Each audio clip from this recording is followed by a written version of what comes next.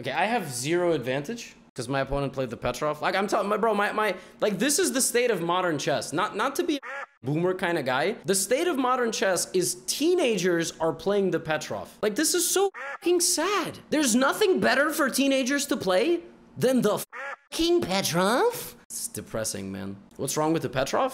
I mean, if you unironically play, okay, if you're playing the Petrov and you're not 2700, you have taste. You don't like chess.